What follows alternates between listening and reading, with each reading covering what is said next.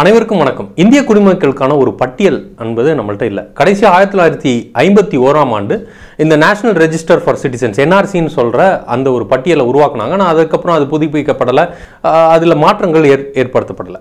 தற்போது அஸ்ஸாம் மாநிலத்தில் மட்டும் இந்த NRCயை புதுப்பிக்கிறாங்க. அதை புதுப்பித்து அது வெளியிடப்பட்டிருக்கின்றது. இது ஏன் அஸ்ஸாம் மாநிலத்தில் மட்டும் இந்த எக்ஸசைஸை செஞ்சுருக்கிறாங்க, ஏன் மற்ற மாநிலங்களில் செய்யப்படவில்லை? இந்த NRCயை அஸ்ஸாம் மாநிலத்தில் மட்டும் வெளியிடுறதுனால என்ன மாற்றங்கள் வரப்போகுது, என்ன தாக்கங்கள் ஏற்படுத்தப்படுது, இதுதான் நம்ம பார்க்க போகிறோம்.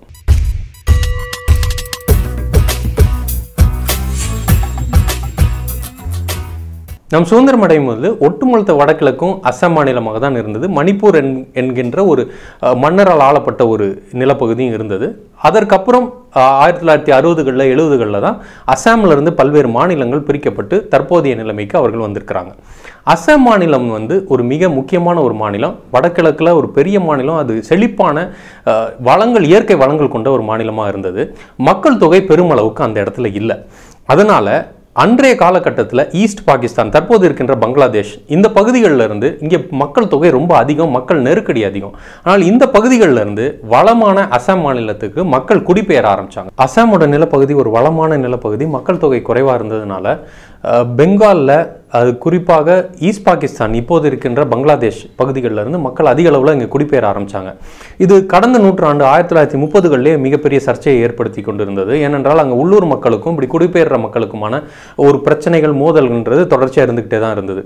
உள்ளூர் மக்களின் மொழி, கலாச்சாரம், இதெல்லாம் குடிபெயர்கின்ற மக்களால் இதெல்லாம் அழிக்கப்படலாம், மறைக்கப்படலான்ற அச்சம் அவர்களுக்கு தொடர்ச்சியாக இருந்து கொண்டே இருந்தது.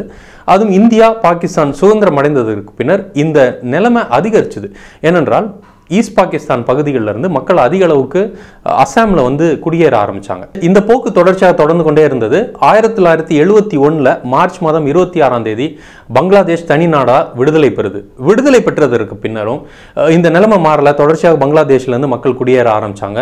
இதை தடுப்பதற்கு இந்திய அரசு பல்வேறு நடவடிக்கைகள் எடுத்தாங்க, பல்வேறு முயற்சிகள் எடுத்தாங்க. ஆனால் அதை தொடர்ச்சியாக அவர்களால் மேற்கொள்ள முடியல. பின்னர் அஸ்ஸாமை சேர்ந்த மாணவ அமைப்புகள் பெரிய அளவுக்கு போராட்டங்கள், கிளர்ச்சிகள், ஆயுதம் தாங்கிய போராட்டங்கள் இதையெல்லாம் முன்னெடுக்க ஆரம்பித்தாங்க. இதை தொடர்ந்து இப்படி குடியேறுகின்றவர்களை தடுத்து நிறுத்துவதற்கான ஒரு முக்கியத்துவம் பெற ஆரம்பிச்சது. இது அரசு கவனத்திற்கும் போனது. பின்னர் 1985ஆம் ஆண்டு இந்த போராட்டம் நடத்துகின்ற அஸ்ஸாம் மாணவ அமைப்பு, மத்திய அரசு, மாநில அரசு இவர்களிடையே ஒரு ஒப்பந்தம் போடப்பட்டது. இந்த ஒப்பந்தத்தின் அடிப்படையில் வெளிநாட்டிலிருந்து, குறிப்பாக பங்களாதேஷிலிருந்து அங்கு செட்டிலான அனைவரும் அவர்கள் வெளிநாட்டவர் என்று அவர்களை நிரூபித்து அதன் மூலமாக அவர்கள் மீண்டும் அவர்கள் நாடு கடத்த வேண்டும் என்பதுதான் இந்த ஒப்பந்தமாக இருந்தது. இந்த NRC உருவாக்குறதுன்றது ஒரு உணர்வுபூர்வமான விஷயமாக இருந்தது.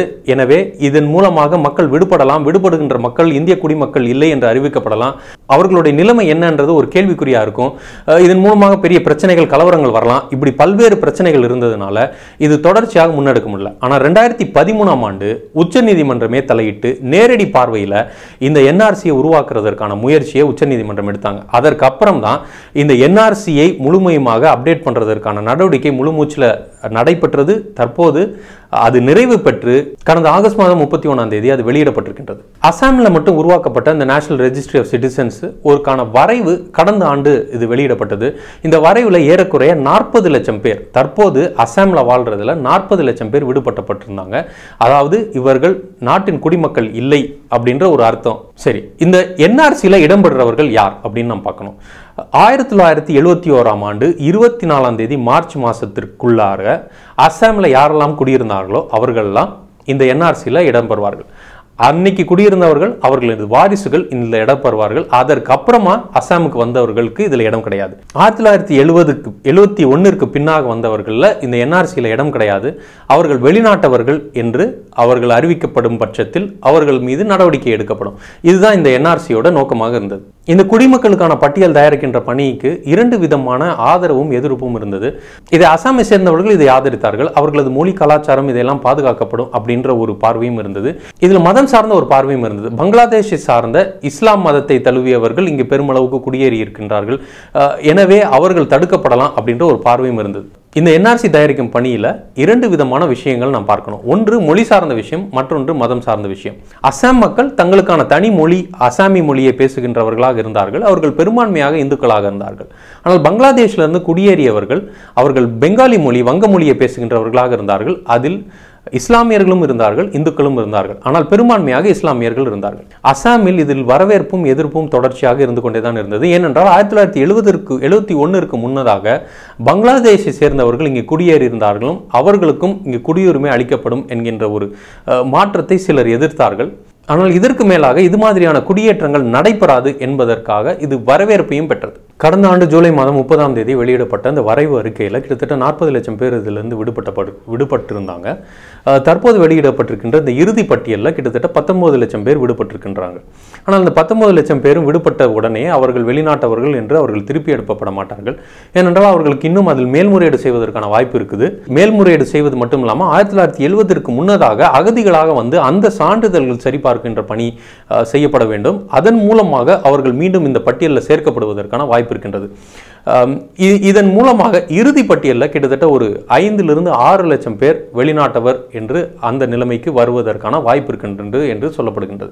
NRC தயாரிக்கின்ற முயற்சிக்கு பெருமளவுக்கு ஆதரவு தெரிவித்து வந்திருந்தார்கள். ஆனால் இந்த பட்டியல் வெளியிடப்பட்ட பின்னர் இதில் பல்வேறு முறைகேடுகள் இருப்பதாகவும் அது சரிவர அது சரிபார்க்கப்படவில்லை என்கின்ற அவர்கள் குற்றச்சாட்டை தொடர்ச்சியாக வைத்து வருகின்றார்கள். எனவே உச்சநீதிமன்றத்தை அணுகி இது மீண்டும் இது சரிபார்க்கப்பட வேண்டும். குறிப்பாக எல்லையோர மாவட்டங்களில் இது மீண்டும் இது சரிபார்க்கப்பட வேண்டும். ஏனென்றால் எல்லையோர மாவட்டங்களில் பெரும்பாலான மக்களின் பெயர்கள் மீண்டும் இடம்பெற்றுவிட்டன, இதில் ஊடுருவல்கள் இல்லை என்கின்ற ஒரு தோற்றம் இருக்கின்றது என்கின்ற குற்றச்சாட்டை அவர்கள் வைக்கின்றார்கள். இதில் நாம் கவனிக்க வேண்டிய மற்றொரு விஷயம் என்னவென்றால், அண்டை நாட்டில் இருக்கின்ற சிறுபான்மையின மக்களுக்கு இந்திய குடியுரிமை வழங்குகின்ற சட்டத்தை மத்திய அரசு, மத்திய பாரதிய ஜனதா கட்சி அரசு அதை ஒரு ப்ரொபோசலாக அவர்கள் வைத்திருக்கின்றார்கள்.